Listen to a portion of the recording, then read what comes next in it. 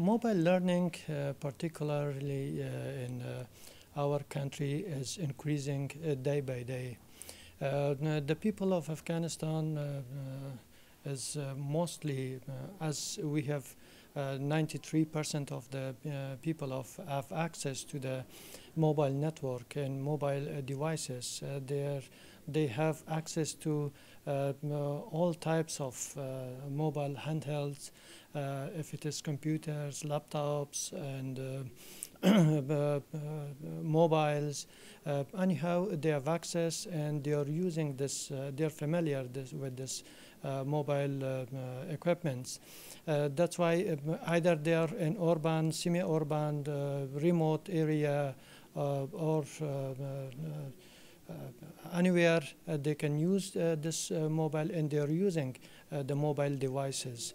This encouraged the Ministry of Communications and the Ministry of Communications to encourage all stakeholders, partners, to pay full attention to this, and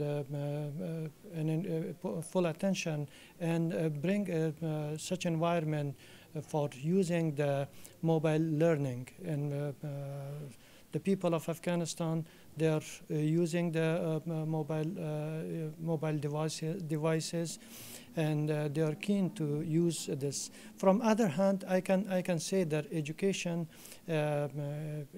sector is not widely expanded in the country because of the and it's affected through various issues. For example, we have suffered from security aspects, and the access to remote area, to populated area, or to schools in remote areas are so difficult.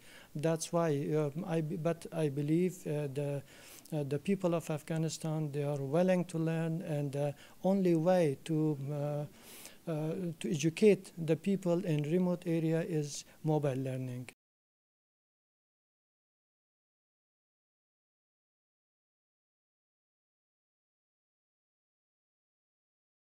I can say that in Afghanistan, more than 65% of the people of Afghanistan is a young generation.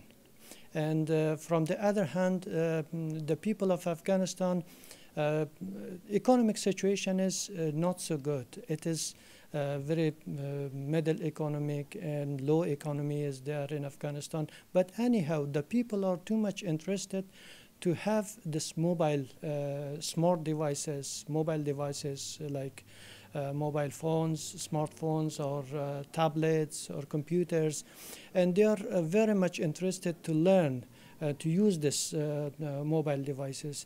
That's why I think that this is a good opportunity for the private sector to come in and invest on this mobile learning in Afghanistan. And this way we can from one hand, we can increase the education potential in the country, and also from the other hand, we can create jobs for those investors who want to invest in mobile learning.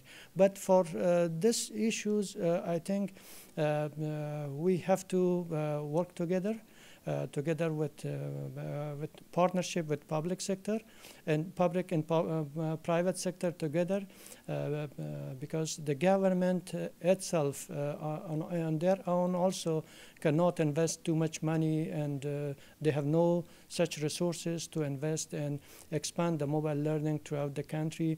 If the private and public sector get together, they can easily invest in the sector and enrich the mobile learning and expand the network, as well as the businesses, joint businesses throughout the country.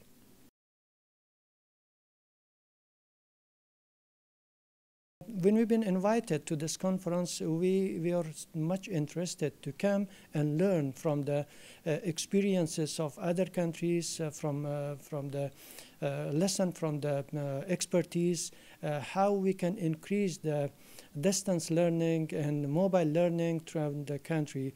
And I think this is a good opportunity. We have, from the start till now, we have discussed and we have listened through to different panels and panelists, very much experienced panelists, and we'll learn how to work jointly with the and create public-private partnership, and how to connect the remote areas, which mechanisms we have to use, and what strategy we have to create to make plenty environment for the implementation of mobile learning in our country.